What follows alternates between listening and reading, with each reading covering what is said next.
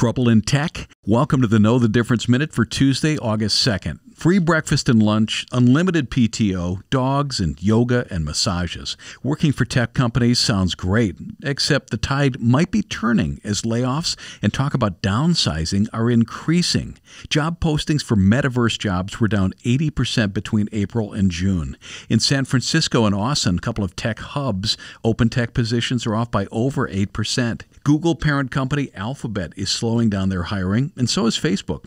And for those still working, employee productivity is going to be the focus. Mark Zuckerberg says he's turning up the heat, and if people decide Facebook isn't for them, then self-selection is okay. But the work still exists. It's now about hiring freelancers, a category that has more than quadrupled. Firms get what they need done without the obligation of having an employee they might need to let go at some point. For Dave Spano, I'm Danny Clayton from Annex Wealth Management. That is your Know the Difference Minute.